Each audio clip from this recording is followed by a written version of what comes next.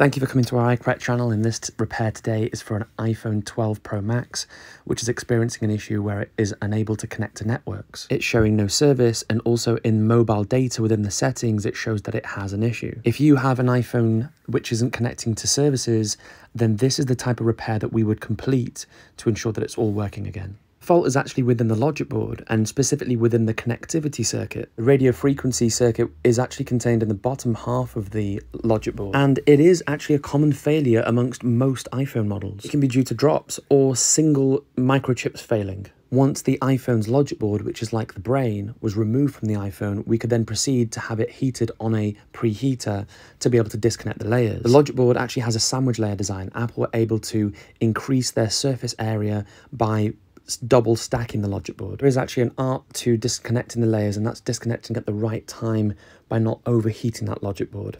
And this is what the two layers of the board look like. The top layer is where all the processing happens. Largest chip with the largest surface area on that top board is Apple's A14 Bionic chip. The bottom board is where all the radio frequency microchips sit. So this is the connectivity. This is connectivity to Wi-Fi and Bluetooth, the connectivity to your networks. And that's what we needed to further inspect. When testing the logic board, we actually found a short to ground with one of the microchips that controls the power that runs into the chip that is responsible for connecting to networks. This was our pinpointed fault, stopping the iPhone from connecting to networks. After replacing the microchip, we were able to connect both sides of the logic board and the screen to a jig.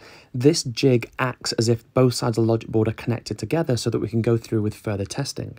After putting in the passcode, we were able to see that the phone was now searching for networks and not just immediately going to no service. This was a positive sign. And in settings, it now wasn't telling us that it had a connectivity issue. It was also showing that it had modem firmware, which it requires to connect to the networks. After fitting the iPhone's logic board back in the iPhone, we were able to complete tests. And the first one was to confirm that the iPhone now showed no SIM. All information through settings were now showing the correct values.